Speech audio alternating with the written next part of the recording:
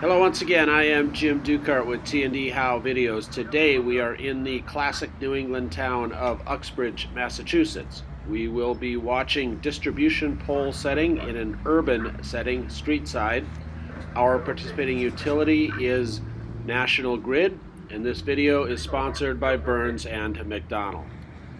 Now what you're seeing here is the staging area for today's job. It is in the parking lot of a closed restaurant called the Lock and Kettle. You can also see in the background one of our 45-foot wooden distribution poles being delivered into this staging area. And in the background here, another distribution pole being delivered to the site.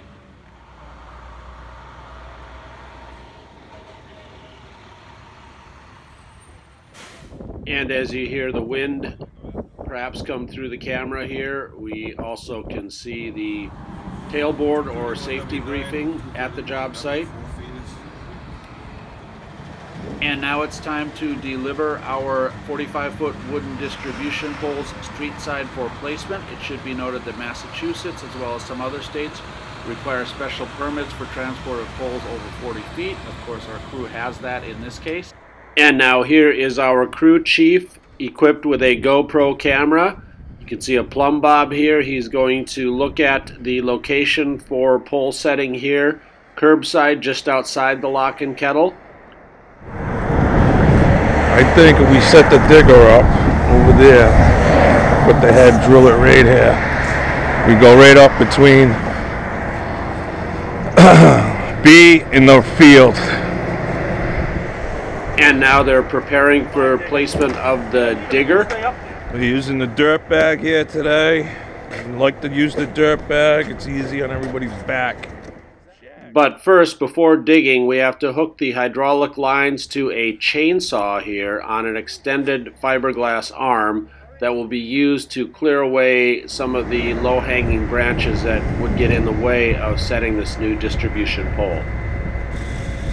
Now, this isn't the best view, but as you can see here, as the bucket truck comes back down, you see the digger going in, the digger head going in behind it there next to the existing or standing distribution pole. Here's maybe a better look at it as that digger is down into the ground, that auger head. Have them drop it, then come. Nice. And now as we watch that digger finish its work and the dirt being shifted onto the dirt bag, we can now start to move this pole, maneuver it around the Lock and Kettle sign. Notice the orange rubber on the pole. That's to protect it as they put it up, protect it from contact with any of the existing wires. How's the balance, Chris? We need a chain. It's a little tight. We gotta move it. You want to rest it on the pile of dirt? Yeah. And from here, I'm just going to let you watch and listen as they maneuver this pole into place. Notice how tricky and challenging it can be to avoid existing wires upon the pole.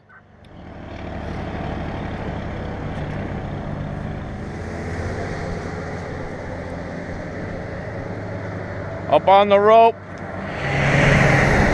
Hold that.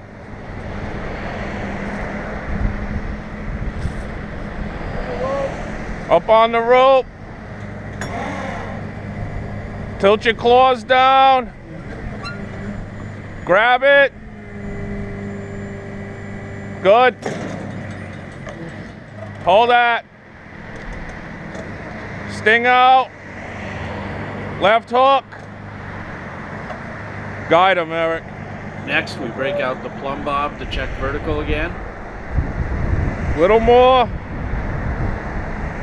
You tell Nick some right hook.